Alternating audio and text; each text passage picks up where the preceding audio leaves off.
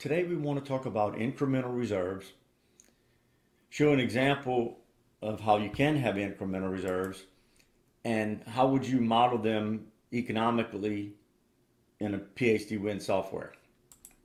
So what are incremental reserves? These are additional reserves that may be recovered over and above the base case scenario. Some examples could be where you have higher estimates of reserves, maybe probable and possible reserves. That could be due to a larger reservoir. You're not sure about the reservoir size, or you're not sure about the recovery factor, but you could have some higher values of these two items. You could have improved well performance where you're going to optimize artificial lift and you expect the rates and therefore the reserves to maybe have some upside to them, so you could have incremental reserves in that case. You could debottleneck some of your production equipment to help production rates go up. And for the specific example we want to show today is a gas well where you have compression that will add reserves, incremental reserves, if you add compression to the well. All right, so here's an example of a producing gas well. This is a rate versus time plot. The gas is in red, historical gas with my reserve projection to the right. The oil is in green, historical with the projection to the right. So this specific case is a well, gas well producing into a pipeline that has a 900 psi system pressure. And the black dots here are the flow and tubing pressure for the well. So we can extend the flow and tubing pressure until it reaches approximately 900 psi. And at that point, the well will start declining more rapidly because it's reached the line pressure. And so this reserve projection should be tied to the ultimate recoverable that you've estimated using the abandonment pressure that would be appropriate to this well with no compression. And the economics on this producing well show it to have a value of about $2 million. Okay, so let's look at how you would model incremental reserves. All right, here's the same well, but we've added an incremental wedge up here at the top in red and in green here at the bottom above the producing curve. All right, so in this case, we're planning to add compression to the well in 2021. So we will have a rate increase when we add the compression because we can lower the flow and tubing pressure. So if you lower the flow and tubing pressure, you will increase the rate, and because you have a compression, you will be able to produce longer and recover more reserves. So we have an incremental wedge up here due to adding compression. All right, so, and the lower abandonment pressure will add reserves. So the incremental reserves are shown on the incremental case at the bottom. And the value of the incremental reserves is 1.7 million. So, okay, that would be an example of how you have incremental reserves. So let's see how you model those in PHDWin. All right, so here's my PHDWin project. I have it set up. I have a producing well, the Miller number 1. All right, so here's the producing well and my production gas, oil and water at the bottom, and flow and tube pressure. And so I have my operating expenses here is $6,500 a month. There are no investments because it's a producing well. My ownership and taxes and my prices are all modeled in. So this is a proved developed producing well. Here's my projection that we went over before. Okay. All right, so we want to add an incremental reserve case to this well by adding compression. Let's save that. All right, so to do that, what you do is you go to the well you want to have incremental reserves on, and you press this little button up here, and you create an incremental case when you press that.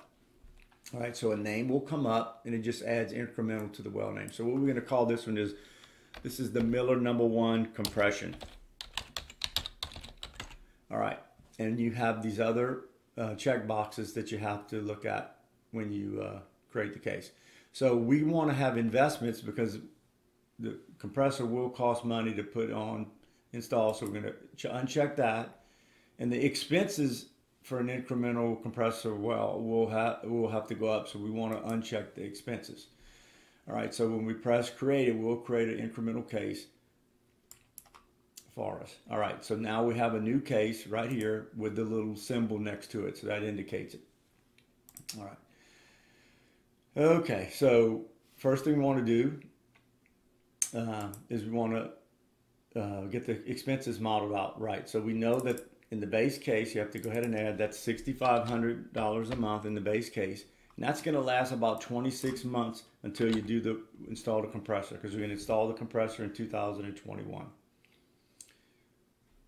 So we go ahead and put that for 26 months, and then we go ahead and insert another segment. So after we install the compressor, it's going to cost $1,000 more per month to rent and maintain that compressor. So we're going to change this to $7,500 to model in the higher operating expense. The investment. Okay, we'll have some investments. So we go to the investment tab, we press insert, and we label it install compressor or compression. And we can label that as a workover. All right, we know that's going to happen in the middle of 2021. 7-1-2021 is the date. We have to have a date. And we know it's going to cost $150,000 to move in the equipment and tie in the production equipment. So we save that.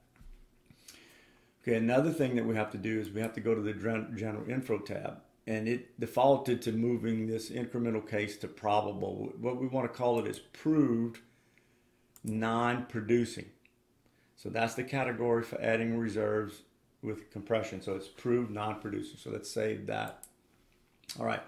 So here's our base case projection, but we want to figure out how the well is going to perform if we add compression. So the first thing to do is we're going to go ahead and delete and modify the projection. So let's take off the second segment. All right. On the first segment, we know that in 2021, that's when we're going to do the work. So let's stop the projection there. Then we add a new projection at that point by pressing the plus sign after. And we know that the rate is going to go up when we add the compression, so we change the initial rate. So then we get a higher curve up there. And we'll go ahead and extend that out a few years. And this has to be tied to our volumetrics and our recovery at the lower abandonment pressure. And then we have to do the same thing for the oil. So we'll go ahead and delete the second segment. On the first segment, we'll end it at 2021. And then we'll add a new segment for oil after. And we know that's going to jump up. The rate of the oil is going to jump up because the gas production goes up also. Okay. So now we have the incremental wedge built. Let's save that. And if you want to take the bottom curve off your graph just for clarity, you can double click, go to archives, and uncheck the base case. All right, so that shows it pretty clearly. All right, when you press save, then it shows the value of the incremental case. So we've added in the higher expenses, we had a higher production and the investment. So let's go ahead and run a reserve report just to see how that looks. So we're going to do select report. Okay, so to run our report, we're going to use the standard one-liner as it first pass. Let's go ahead and run that. All right, so we have two cases. We have the Miller number 1 is approved, developed, producing. Here's the value and a 7-year life. And the incremental case is for the compression. It's proved non-producing, has incremental reserves here, and it increases the life to 10 years and adds 1.7 million to the value. So, and then at the top is the total. So the total project is worth 3.8 million, and the producing and non-producing are there. So that's how you do it. It's real simple. And so if you have any questions, please give me a call. Thanks.